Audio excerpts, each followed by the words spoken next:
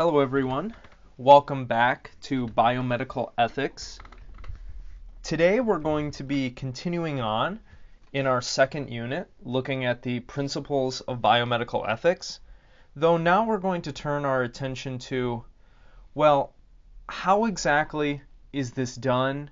What are some of the practical and theoretical considerations in medical practice, and what are the goals that medicine seeks to accomplish? All of these things are going to be related to, well, how we should organize and carry out medical care. I'm going to start by giving a recap of what we've looked at so far, and then we're going to discuss Chapter 5 of Medical Ethics and Humanities, the first half of it. So far, we've been looking at the ethical theories that undergird biomedical ethics, and we've also looked at the 4 principles that modern medical practice is based on. In other words, autonomy, non-maleficence, beneficence, and justice. This chapter is mostly focused on answering the 2 following questions. What is the scope of a healthcare professional's duty? And what does the profession of medicine look like? What does it mean to say that medicine is a profession? And what kinds of limitations does that place on healthcare professionals? How should healthcare professionals act within this field? I'm going to be throwing a lot of information at you in this lecture. Don't be afraid to listen to it a few times to take it all in. I'm not going to be asking you to agree with everything that the authors say here.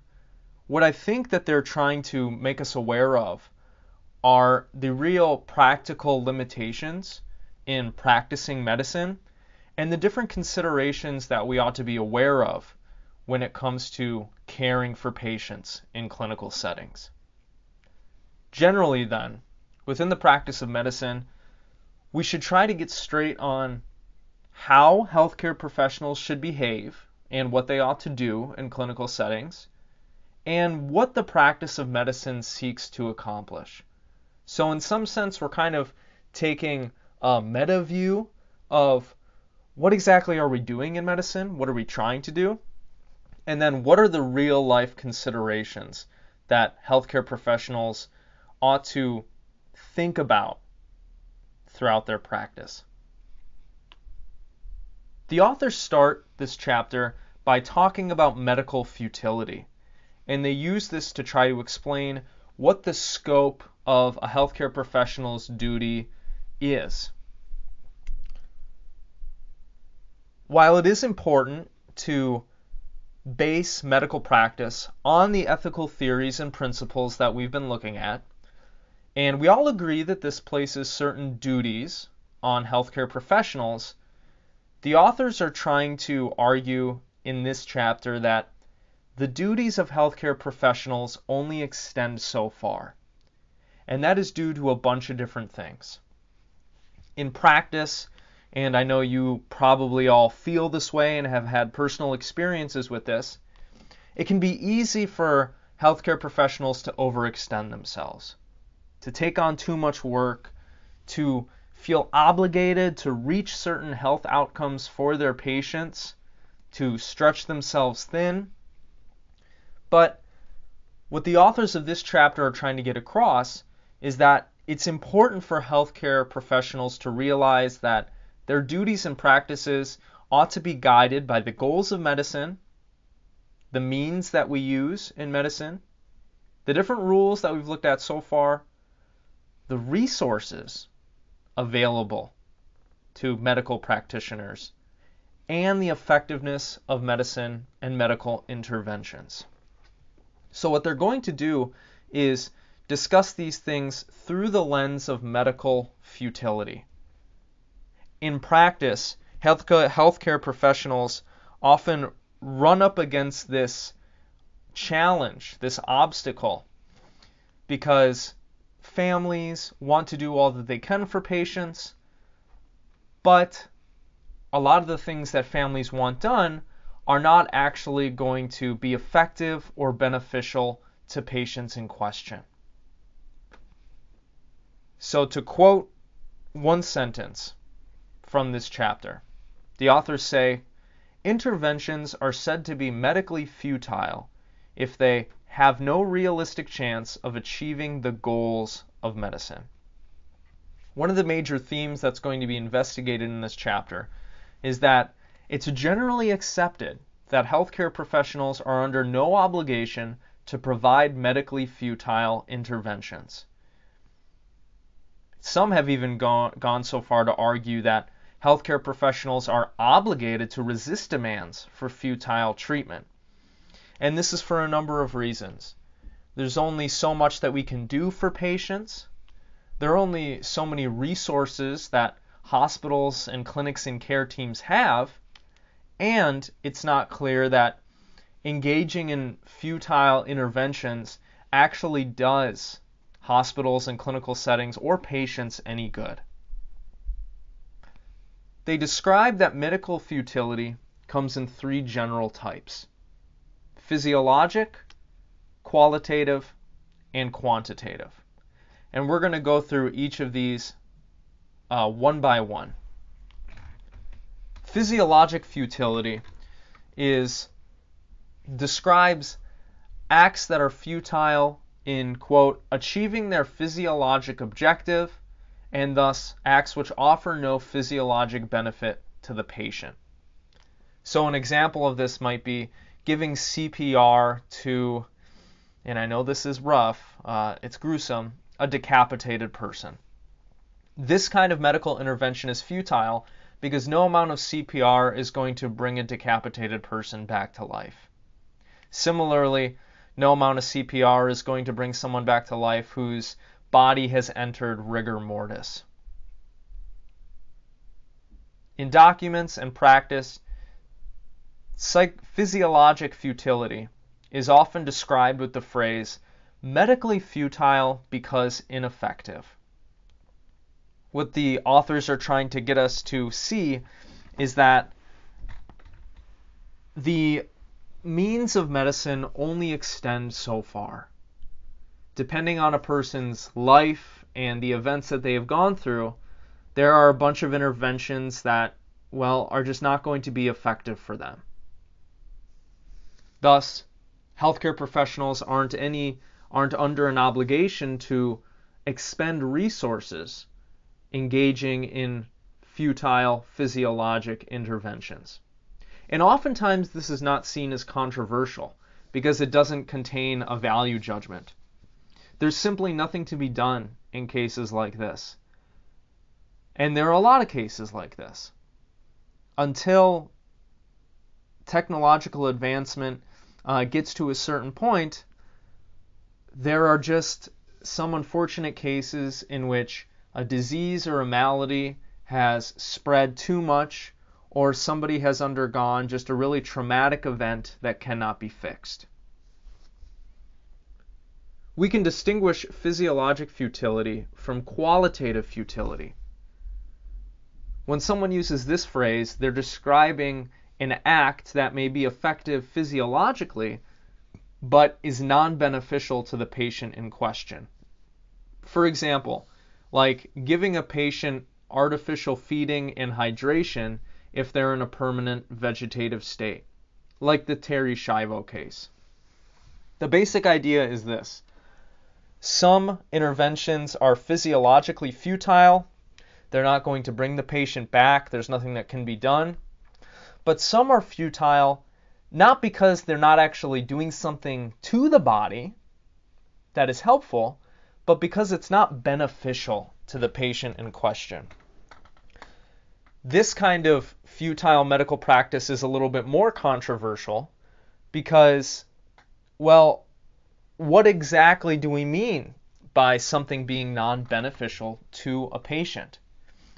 It all comes back to, well, what are we trying to do in medical practice? What are our goals? And what should we prioritize in clinical settings? For example, something might be physiologically futile, but if our goal isn't to preside over the health of the body, but is to preside over the health of the soul, some medical interventions might be beneficial in a spiritual way or a psychological way. So it's not always clear exactly what is beneficial to a patient, because it's going to be based on what we think the goals of medicine are and how we define the word beneficial. In practice and in documentation, qualitative futility is often described with the phrase medically futile because non-beneficial. This kind of futility is sometimes controversial because it does implicitly contain a value judgment. For example, that a human life divorced from consciousness is not the proper object of medicine. In other words, in a lot of clinical settings, there's this general idea that, well, we shouldn't expend resources on merely keeping a patient alive if they're not there, if they're not really there to experience life or have a good quality of life. These are things that healthcare professionals constantly have in the back of their mind and that they're questioning when it comes to the practice of medicine. Generally, though, there is this idea that what it means to live a good quality human life is that one is able to engage in intrinsically human activities, experience things, question things, converse with others. So sometimes in clinical settings, you'll see that a certain medical intervention is not done for a patient because it's not clear that they are there anymore, or that the medical intervention is actually going to do something beneficial for them. The idea lying behind this, that a life in permanent vegetative state is not one that is really worth living, which is something that can be quite controversial in these settings. We can distinguish physiologic futility and qualitative futility from quantitative futility, or what is sometimes described as probabilistic futility. And this is one that perhaps you've seen a lot in the clinical settings that you've worked in. Quantitative futility describes acts that are very unlikely to produce a desired physiologic effect or personal benefit. It's often described with the phrase medically futile because improbable. The general idea here being, look, there's a really small chance that a medical intervention might provide some benefit to the patient, but that chance is so low that there's not really a point in engaging in it. Or the probability is so low that medical intervention X, Y, or Z is actually going to help the patient in the ways that we care about, so we're not going to expend the resources to do that. This kind of futility can be examined by looking at cases like the Wangley case, the Baby K case, and the Gilgun case. And I'm going to read through those right now and just comment on them a little bit. First, the Wangley case. Helga Wangley was an 86-year-old, ventilator-dependent woman in permanent vegetative state. In November 1990, her physicians informed the Wangley family that continued mechanical ventilation was non-beneficial to her as a person and that it should be discontinued. Mrs. Wangley's husband, an attorney, daughter, and son rejected the idea of withdrawing ventilator support, insisting that Mrs. Wangley would not be better off dead than in permanent vegetative state, and that in any event a miracle could occur. Although Mr. Wangley allegedly originally reported that his wife had never stated her preferences concerning life-sustaining treatment in PVS, he later insisted that his wife had consistently said that she wanted such treatment even in the face of such a condition. The hospital asked the court to appoint an independent conservator to decide whether the continued use of the ventilator was beneficial to her. In the event the conservator found its use non-beneficial, the hospital asked that a second hearing be held on the question of whether it was legally obliged to provide the respirator. On July 1st, 1991, the court appointed Mr. Wangley his wife's conservator, and, noting that the hospital had not yet made any request for permission to stop the ventilator, declined to address the merits of the case. The hospital announced that it would not discontinue ventilator support. 3 days later, Mrs. Wangley died of sepsis-induced multisystem organ failure. So, in this case, there are a bunch of things going on. One thing that complicates it is that Mrs. Wangley did not explicitly make known the kind of care that she would like in a situation like this. But the most important feature of the case that the authors want to hone in on here is that because she was in a permanent vegetative state and she was very old, perhaps nearing the end of her life, continued mechanical ventilation was non-beneficial to her as a person. The general idea being here, like, look, while this is keeping her alive, it's not clear that this is doing her much, if any, good. And so there was a discussion, there was a conflict over whether or not the hospital should take her off of that mechanical ventilation. I'm sure that many of you have seen or experienced cases like this.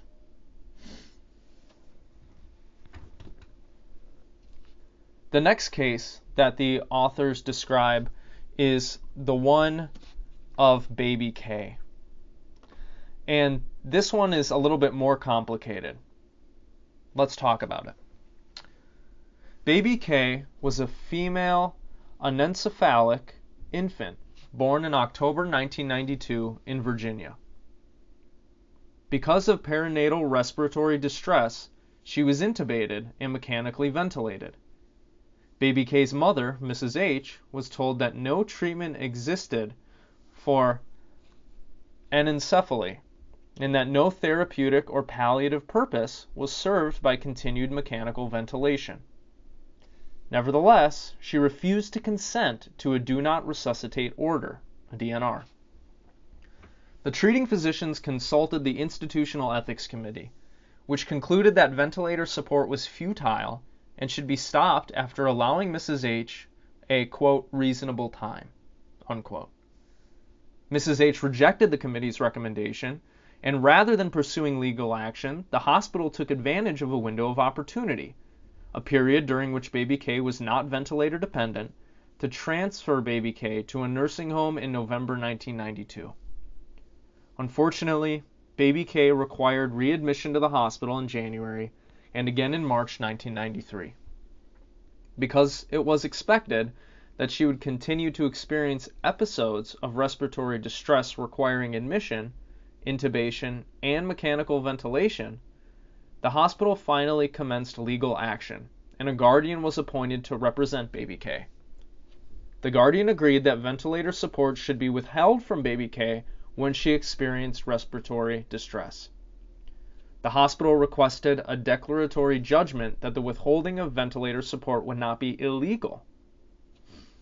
In July 1993, the U.S. District Court for the Eastern District of Virginia held that under the federal anti-dumping law, quote, the hospital would be liable if baby K arrived there in respiratory distress and the hospital failed to provide the mechanical ventilation necessary to stabilize her acute medical condition.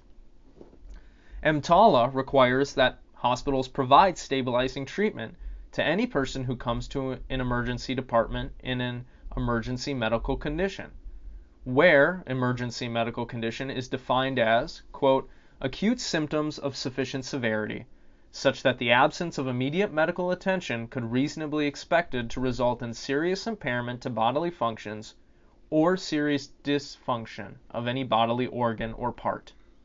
EMTALA, the court wrote, quote, does not admit of any futility exceptions, unquote. Interestingly, the district court seemed to adopt the definition of medical futility, equating it to physiologic futility, when it wrote, "Even if EMTALA contained a futility exception, it would not apply here. The use of a mechanical ventilator to assist breathing is not futile in relieving the acute symptoms of respiratory difficulty, which is the emergency medical condition that must be treated under EMTALA." So again, we have another difficult case.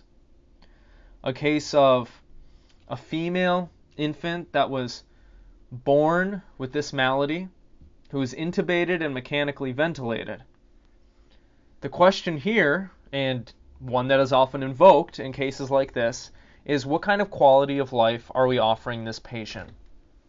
Is this a life that would be living? Is keeping patients who require this kind of support and intervention, is that something we are obligated to do as healthcare professionals? Well, it's generally accepted that such futile treatment does not fall within the scope of the moral and medicinal duties of HCPs.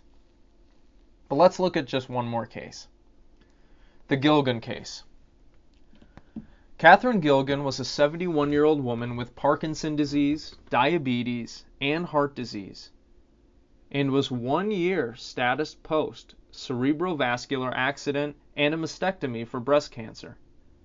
She was admitted to the Massachusetts General Hospital in June 1989 for surgery to repair a hip fracture, and while there developed extensive and irreversible brain damage secondary to status epilepticus, resulting in a coma. The patient's daughter, Joan, who was the surrogate, informed the physicians that Catherine always said she, quote, wanted everything done, unquote, that was medically possible. With the encouragement of the hospital's Optimum Care Committee, Mrs. Gilgan's attending physician wrote a DNR order on July 5th, despite these expressed wishes. Dr. Ned Kassem, the chair of that committee and acting as the consultant, took the view that the family's opinion was not relevant, since CPR was not a genuine therapeutic option. The social worker's notes concurred that the family's inability to prepare for the inevitable did not justify mistreating the patient. Because of his inability to argue strongly on medical grounds against Joan and her family's beliefs, the doctor revoked the DNR order 2 days later. The following month, a new attending physician, Dr. William Deck, took over the case. The new attending physician couldn't convince Joan of the inappropriateness of CPR for her mother. Dr. Deck asked the OCC to review the case again. Dr. Kassem, still acting as a consultant on behalf of the committee, once again endorsed a DNR order because CPR would be, quote, medically contraindicated, inhumane, and unethical, unquote. Dr. Deck, with the approval of the MGH legal counsel, wrote the DNR order. He also began to wean Catherine from the ventilator, since he regarded her as imminently dying. Her blood gases were not monitored during the weaning, because Dr. Deck did not expect her to survive on her own. 3 days later, on August 10, 1989, Catherine Gilgan died. Joan Gilgan sued the hospital and the physicians for intentional infliction of emotional distress. In a jury trial before the Suffolk County Superior Court, the hospital and physicians were found not guilty of negligently imposing emotional distress on the patient's daughter. The judge had asked the jury to consider whether the patient, had she been able to, would have requested CPR and continued mechanical ventilation. The jury answered yes to both questions, but agreed with the defendants that such treatment would have been futile. So, what is being investigated in these cases is how far the scope of duty extends within these settings. What exactly are healthcare professionals obligated to do? Well, generally it is accepted, it's argued, that while healthcare professionals have certain duties in the practice of medicine, it is generally argued that carrying out futile interventions is not one of them. Again, we need to connect this to the goals of medicine. This is something that we'll talk about in the next lecture, but insofar as we think the practice of medicine is supposed to do certain things, that is going to influence our decisions regarding futile interventions, the expending of resources, etc. So now let's kind of go into that a little bit. The second half of this lecture, I'd now like to talk about the goals and means of medicine. The authors note that medical practice has 4 general goals, which are clearly outlined in the Hastings Center's Goals of Medicine project. These are, first, the prevention of disease and injury and the promotion and maintenance of health. Second, the relief of pain and suffering caused by maladies. Third, the care and cure of those with a malady and care of those who cannot be cured. And fourth, the avoidance of premature death and the pursuit of a peaceful death. Thus, the goals of medicine generally are to prevent disease and injury, maintain health, relieve pain and suffering, providing care, cure those who can be cured, and avoiding premature death, and hopefully securing a good or peaceful death for those who are terminable. While these are the general goals of medicine, one of the things that come up in discussions of medical futility and how healthcare professionals should actually act within clinical settings are the means that medicine employs to reach these goals. Thus, it has been argued that only certain means may be employed in advancing the goals of medicine. It is not a free-for-all. There are rules in these different settings as to how physicians and care teams actually advance and meet these goals. Certain moral, legal, and ethical goals, means must be employed. I will summarize them as follows. First, physicians must be competent and employ competence when they're actually treating patients. Second, physicians must honestly portray medical knowledge and skill to patients and to the general public, avoiding any sort of fraud or misrepresentation. Third, physicians must avoid harming the patient in any way that is out of proportion to the expected benefit, and they must seek to minimize the indignity and the invasion of privacy involved in medical examinations and procedures. Finally, physicians must maintain fidelity to the interests of the individual patient. So, let me try to summarize those in a little bit more accessible language. When we're trying to meet the goals of medicine, which are basically preventing disease and injury, relieving pain and suffering, caring for people and curing those who can be cured, and preventing premature death, and making sure that a patient meets a good death, there are only certain means or certain rules that can be followed. Doctors, physicians can't just do whatever they want. Care teams can't just do whatever they want. They have to exhibit a certain level of medical knowledge and skill. So, physicians must basically know what they're doing, and then when they're treating a patient, do that well, not intentionally mess up. And in some cases, we might even talk about negligence.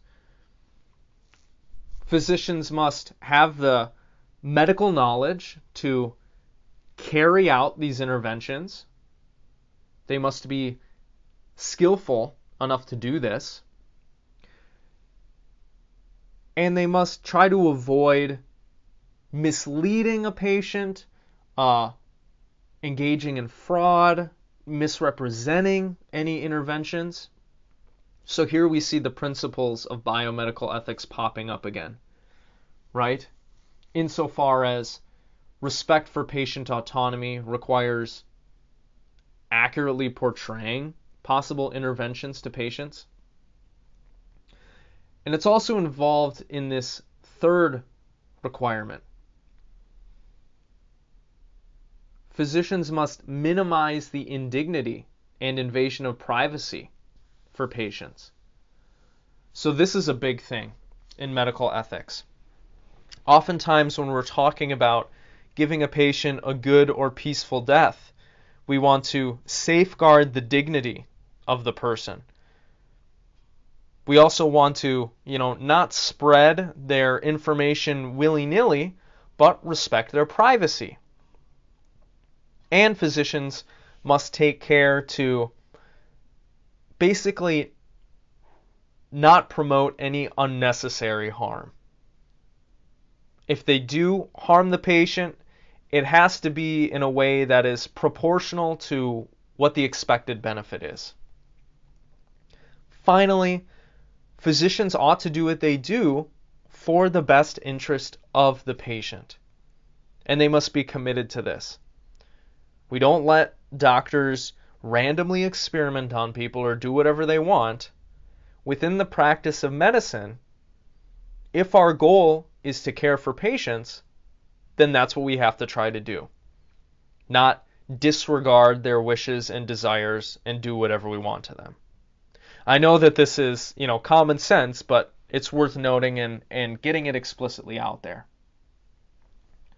In other words, healthcare professionals must possess the relevant medical knowledge, use it appropriately and honestly, possess the relevant skills, and utilize them with care and effort. These are the acceptable means that healthcare professionals may employ to advance the goals of medicine. Thus, to summarize, within the practice of medicine, there are a bunch of factors that are important, that should guide medical decision-making and care and healthcare interventions. We need to make sure that healthcare professionals have the proper intentions when they're caring for patients. We need to consider whether an intervention is going to advance legitimate medical goals. This is where the question of medical futility comes in, right? If an intervention is not advancing any medical goal, are we going to do it? Well, normally not. Third, we need to interrogate the means being used. Healthcare professionals, doctors, physicians, care teams need to follow certain rules when they're caring for patients, right? We don't just let them do whatever they want, whenever they want. We need to consider how those means are employed. And another consideration is what kind of resources are going to be expended in the care of a patient.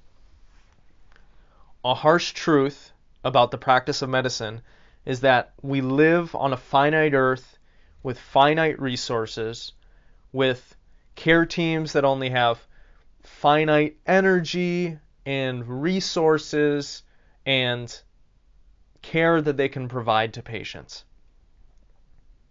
Unfortunately,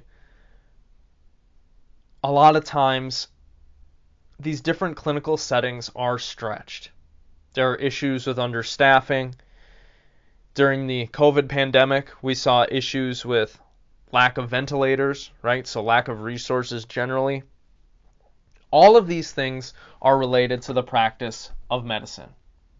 And so when we're talking about how we should organize these different settings, these are all considerations that need to come into play. And considerations that we need to look at if we're honestly and actively trying to do what's best for our patients and advance legitimate medical goals. That basically covers what I wanted to look at in the first half of this chapter.